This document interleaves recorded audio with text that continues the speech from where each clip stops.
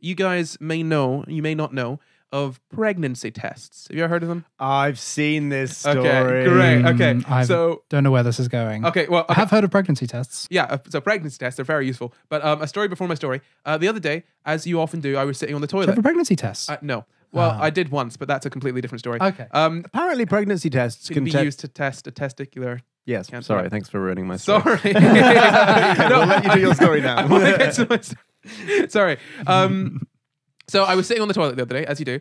I was scrolling through Twitter, and then I saw a tweet, which was of someone saying that they saw a tweet recently, and they wanted to confirm it. And it was just a picture of a pregnancy test. And I was very intrigued because I was like, what do you want to confirm with a pregnancy test? So I went through it. And I That you're pregnant, usually. well, yeah. Well, hopefully, sometimes it's if you're Or not not. pregnant. Yeah. Yeah, true. So then I found the original tweet, which was this: when you open up a digital pregnancy test, you've just got the normal pregnancy test strip in there. Yeah. So I was looking into this, and I was reading the thread, and I did some other research around it, and I've kind of found out why they do that.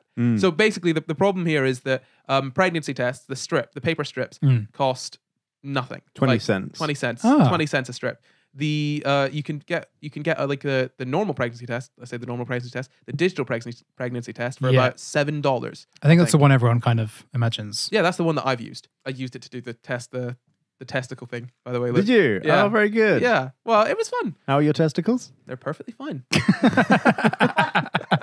Got a good result then. Good. Yeah, but the thing is here that the digital pregnancy tests, they say that they are more reliable. They're more accurate, and that's not necessarily true. If you think about it this way, it's not necessarily true if they're using the exact same method as normal pregnancy tests. Do you guys know how Yeah. Do you know how pregnancy tests work? Absolutely not. No. I've never actually seen one, but I know how they work. There's 2 lines. If there are 2 lines, you are pregnant. If there is 1 line, you are not pregnant. Well, yes. But how do they work? How do they? Okay, so right, yeah. How does it determine which line to give you? okay. Something in your wee.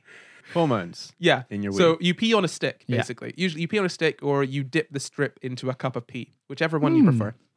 Now, what happens is there are hormones in your urine, and if you're pregnant, there's a very specific hormone called human chorionic gonadotrophin. Chorionic. Chorionic. Wait, Wow. chorionic, yes. Good. Oh, no. Good. Yeah, so that hormone is produced by the placenta basically as soon as pregnancy starts. And it increases, I think, up to about between week sort of 9 and 14 where it peaks. And then it starts to dip off. But throughout the entirety of pregnancy, you're producing that hormone. Now, what happens is that hormone, when it hits the sort of pee pad, let's call it, the pee starts going up and it runs into some antibodies. Now, those antibodies are made to specifically bind to that hormone. So it binds to the antibodies and it keeps on moving up the strip to the point where it gets to the test line. At that test line, there are more antibodies that connect to the hormone and the antibody. So that if you've got the hormone there, it gets stuck at that test line. And then there's the control line after that. So the pee keeps on moving up, and any antibodies that have not been, I guess, attracted to the bound. That's the word. Any antibodies that haven't been bound to the hormone then get bound to the control line. So that way you know that it's worked, because the control line will always be there, because there will always be antibodies in the strip. And if there are no antibodies in the strip and you don't see a control line, then it just hasn't worked. Yeah. Very clever. It's very, very simple, but it's very, very clever. Yeah. It's a standard sort of it's a standard sort of thing that you'd use in a lab, but it's applied to just be something that anyone can use by peeing on it, which I think is fantastic. So anyway, that's how it goes. So you basically need to see 2 lines to know if you're pregnant, but sometimes it can be difficult, and anyone that's worked in a lab will know this. Sometimes it can be difficult to tell whether like lines or bands are there or not, because they can be very, very faint. So that's where most of the error comes, because in a lab, a pregnancy test is about 99% accurate. It will tell you if you're pregnant or not. I think they usually say the week of the missed period is when you should take it. But I think actually it can be accurate about a few days afterwards. I think as early as 8 days after you've conceived, you can use a pregnancy test and it'll tell you if you're pregnant, which is very, very early. If you think about it, just over a week. Yeah. Yeah. So, as I said, the issue with pregnancy tests is that in a lab, they're perfectly they're pretty accurate because you can be very precise about reading them. But put it this way: if you're not in a lab and you're very worried about being pregnant, and you're trying to find a second line on this pregnancy test, you might not be as accurate as you want to be. So that's why the digital pregnancy tests exist. They basically use LEDs and photosensors to read the lines. Yeah, it's fascinating. The tweet Corey is talking about, this guy who's an electronics expert, basically tore down a pregnancy test and like found the microprocessor and 64 bytes of RAM. Yeah, it's an 8-bit microcontroller with 1,024 words of ROM. As you said, 64 bytes of RAM, running at about 4 megahertz. But it's apparently it's and this is a quote from the person who tweeted this, probably faster at number crunching and basic input output than the CPU used in the original IBM PC. The original IBM PC, for probably everyone listening who doesn't know what that is, that's like the first personal computer sort of thing. Oh, we are now making that, and this is kind of why I want to talk about this story, because while it's very interesting that that companies are kind of charging you a lot for pregnancy tests that could really for digital pregnancy tests that could feasibly be renewable. I was going to say they're not very powerful either, really, right now. Well, no, the thing is that these pregnancy tests, they're very, very cheap to make.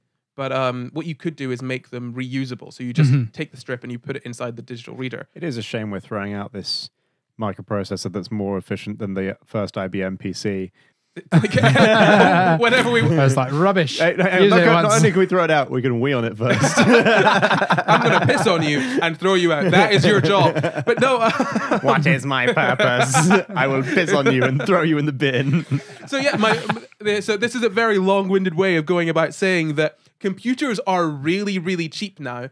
And it's really interesting that technology can advance so much in such a short space of time. Like, I mean, what, probably 40 years? 80s, I'd say. 40 years ago? So not even half a century. No, not even half a century. We've gone from, I mean, if we talk about the first computers being the size of a room, in less than a century, we've gone from giant computers that literally no one can afford to buy to computers that you can pee on and throw in the bin. Am I pregnant? But what we used to use before that was toads. There was a species no, genuinely, there was a species. So there was a species of toad. Pregnant. There was a species of toad. Is this legit, or is it just like a myth? A witch thing? Yeah, like okay. So I read this. That apparently, there was a species of African toad that if you were to expose it to the urine of a pregnant person, the following day, or I think within 48 hours or so, it would lay eggs because of the hormones that are in the urine. And apparently, it was really reliable. But they escape. They would get out, obviously.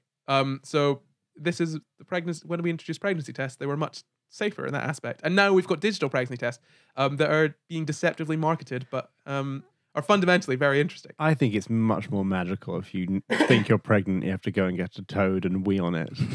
And then it lays eggs to tell you you're pregnant. That's magic. Well, the great thing about the toads was that they were also reusable. Yes, that's true. Yeah. Yeah. We just wee on them once and throw them away. Yeah. Useless toad. And then release it. No, put it in the bin. No, but yeah, that's the thing. That's the thing with digital pregnancy tests. So if you're looking for a pregnancy test and you want one that's really accurate, if you can trust yourself to read 2 lines, don't bother spending $7 on a digital one when you can just get a paper one, because they're functionally the same thing. Or a toad. Or a toad. Don't use the toad. No. Specifically, don't use that. Cruel. If you enjoyed that clip, head over to patreon.com/SCI Guys, where you can find the full show. Or you can stay here and catch up on old SCI Guys episodes. Or you can follow us on Twitter, Instagram, and Facebook at SCI Guys Pod to find out when we're doing more live shows.